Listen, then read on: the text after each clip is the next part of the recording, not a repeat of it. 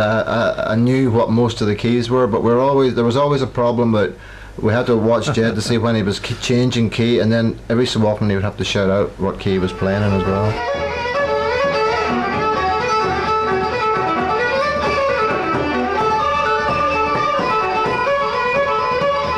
We had a drummer who couldn't hear us very well, and no, he was deaf. Actually, and and if we ever deviated from, which we did quite a lot, from the set list, or if we added an extra verse, or you added an extra verse, there was a problem. And we were not the best at giving signals to the drummer, and because the drum was key to the sound and the rhythm, etc.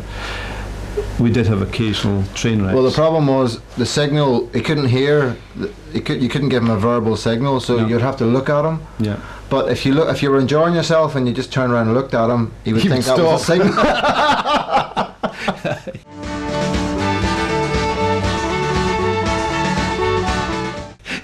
Yeah. So you had to be very careful with the gestures that you made. Yeah. So we had to exclude him from the band. If we were happy, he wasn't allowed to be part of it. Yeah. Otherwise, he would stop.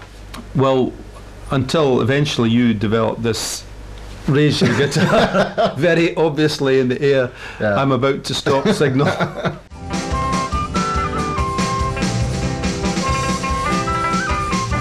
The thing about him was he made us into a tight unit because his discipline was what the band needed. Yeah.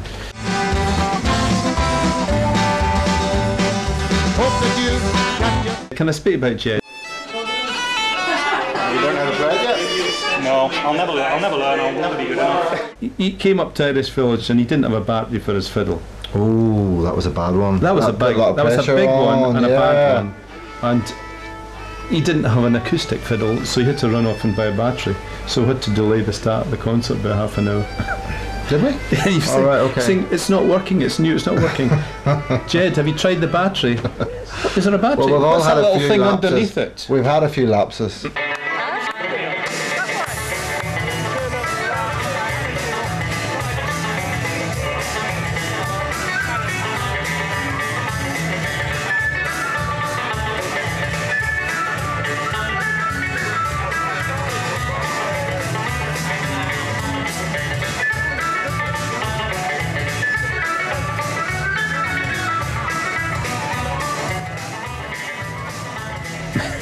Like when I started playing it without plugging the guitar in, I remember that one. And then I was shouting at the sound guy because there was no sound.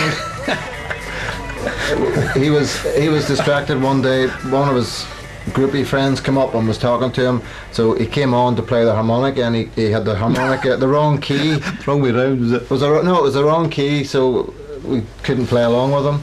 And there's been a few more like that as well, but there was one time, and it's on video, when we were in the Irish Village, and it was the song I've played a million times before, Calliope House. Yes. And I forgot how it went. So I got off the stage, so unprofessional. Walked right round the front of the stage, went up to Jed, who was in the middle of a tune, saying, "Jed, how's Calliope House going?" He told me. I went back and played it. And quite often when we'd be playing, you would hear the whisper, what key's it in, what key's it in, because we never wrote anything down. We decided, I think Chris had a video about some rock band, and they used a playlist, so we reckoned that was a good idea, so we started using a playlist after that.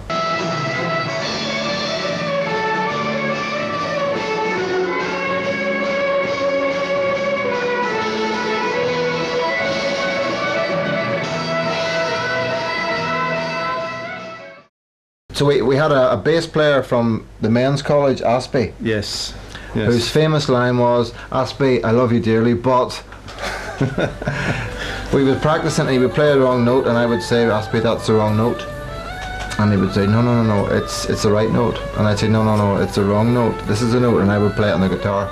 And he would play his, and I'd say, "No, that's the wrong note." He says, "No, it's the right note, but I'm playing it at the wrong time."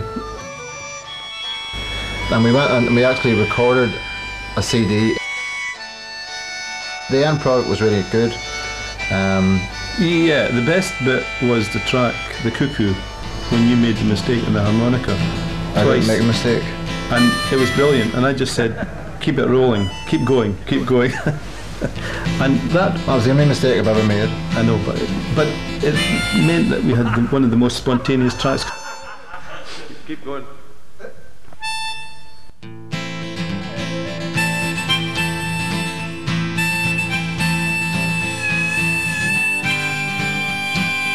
That moment was the best moment, and that relaxed us. Oh, yeah, and then we played yeah. our best, and people say that's the best track.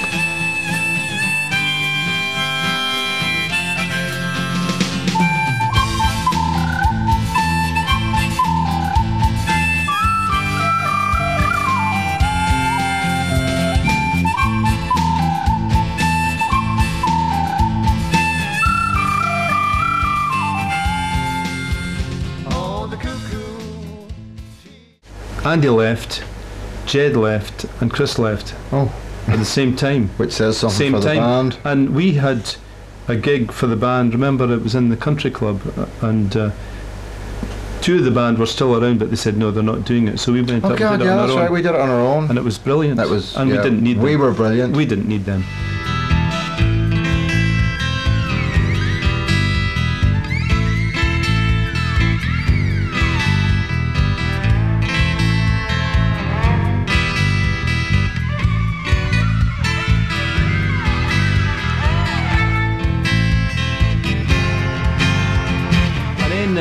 Afterwards, we picked up a few other stragglers, you know, strays from streets in Dubai.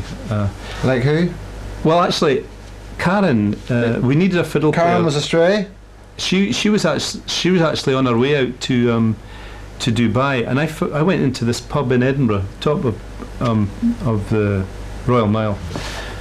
And I met this friend of mine who, anyway, was he famous? She knew Jed and Karen. It was funny, you know, small world. And she said, "Oh, I've got a friend who's a good fiddle player. She's coming to Dubai," and we really needed the fiddle. It was an integral part of the sound.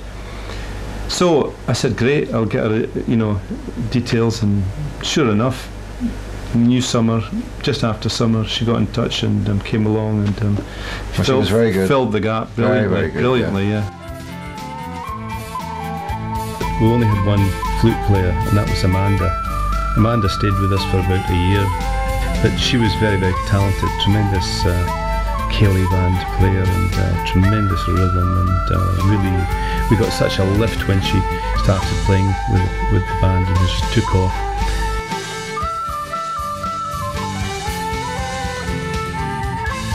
Within about a year, we did the first Caledonian Society dance, which was that was a big success. A great success. We'd never done anything like it before. Karen again sort of pulled us all together, made us learn 50 tunes.